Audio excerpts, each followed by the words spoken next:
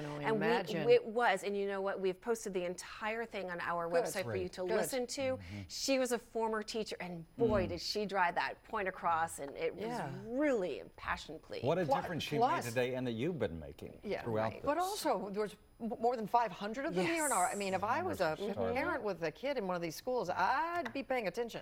And I am, and we are. Yes. All right. Thank you. Well done, Susan.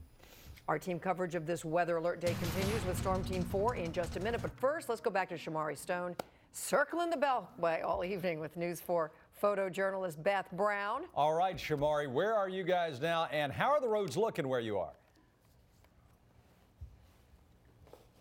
Beltway. We just passed Alexandria. We're making our way towards Tyson's Corner, and the roads are pretty good. We haven't seen any major accidents when we started in Northwest DC to Bethesda, to Silver Spring, to Prince George's County. Again, right now we're in Virginia.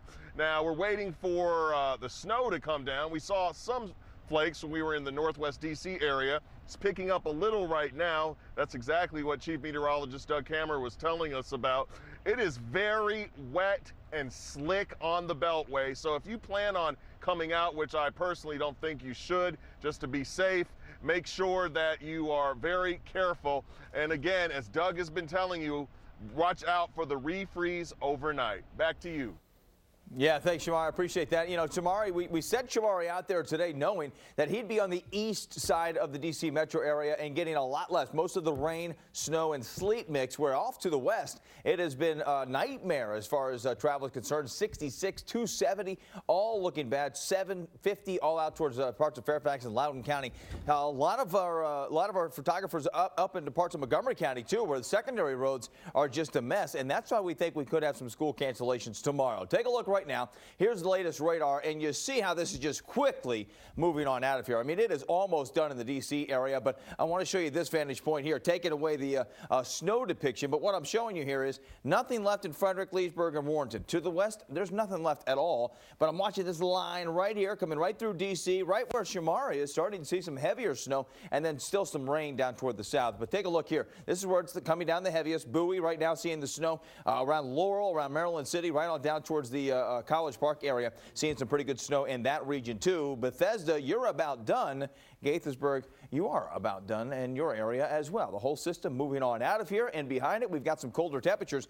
And right now our temperatures are really borderline, right around the freezing mark. 32 Leesburg, 32 Gaithersburg, 35 in the city. But over the next few hours we expect these numbers to drop into the 20s. And once we get below about 28, yeah, that's when we could see everything freeze up very, very quickly. I mean, yeah, you get below freezing, you have some ice, but later tonight, Amelia, we're talking about a hard freeze, and that's why we really think tomorrow we could see some cancellations in parts of our area. Yeah, absolutely. So this is only an outlook for potential delays and cancellations. Of course, though, I do have to say we've heard Prince William County schools will be closed tomorrow, but some other potential delays or even cancellations here in red. I think the most likely delays are going to be where we've seen more snow, and especially cancellations as well. This is including Loudoun County, Frederick County in Maryland, maybe even Montgomery County, although we know they typically don't make the call until very early in the morning.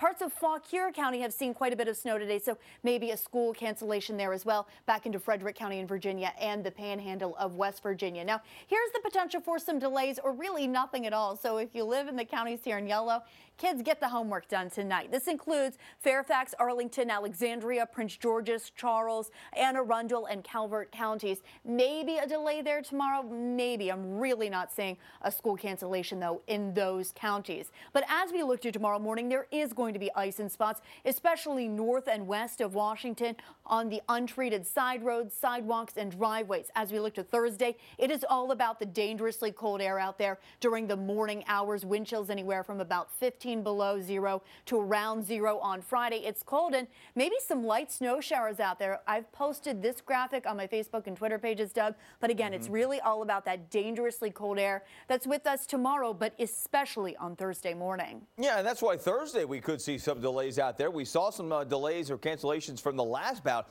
of cold air about a week and a half ago. We could see another one with this Arctic blast coming through tomorrow into Thursday, especially a high of 26, 29 on Friday, 50% chance of some snow showers on Friday. We'll be watching that.